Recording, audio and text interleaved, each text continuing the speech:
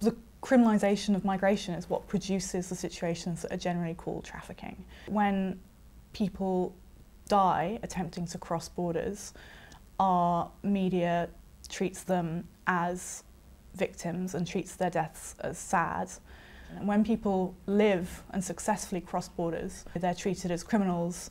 Anti-trafficking rhetoric generally allows for there to be a sort of progressive veneer put across policies and implementation of those policies and policing that we would in other contexts recognise as brutal. Violent raids into people's workplaces, people wrenched from the homes that they've had for years and years and years, deported to a country that they tried to get away from, and for that to be called rescue is really insidious, and unfortunately it's really taken hold, especially in the last 10 years.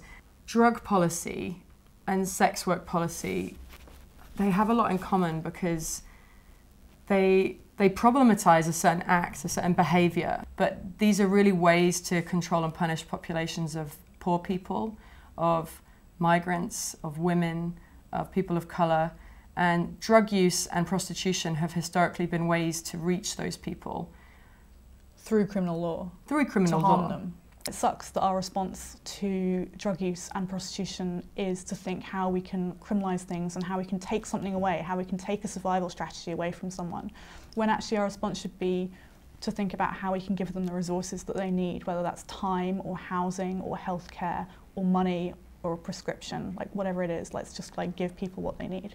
We always have to hold on to the idea that people are responding rationally to an irrational world. When people have, you know, a drug addiction, they are self-medicating, and when that like isn't taken into account, then they become perverse, or they become strange or unknowable, just like with the sex work conversation.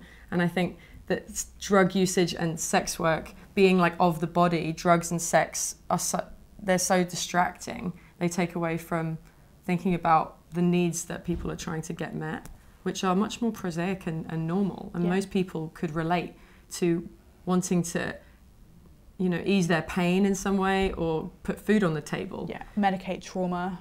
Yeah, and, you know, as Molly says, the decriminalisation of sex work and drug use and drug selling, these are all bound up together because the harms of either exacerbate the harms of the other.